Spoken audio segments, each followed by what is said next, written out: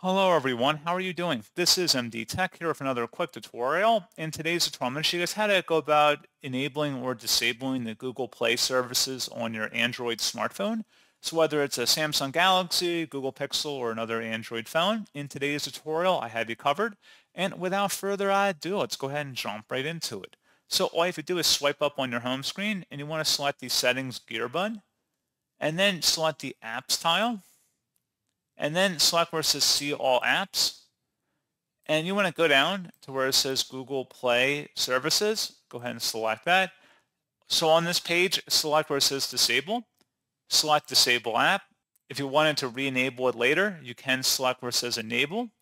And you can do the same thing for the Google Play Store app as well. But pretty straightforward process. You probably want to do it for both actually in here. So you want to turn both of them off or on, same process.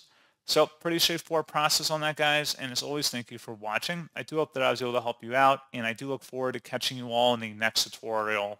Goodbye.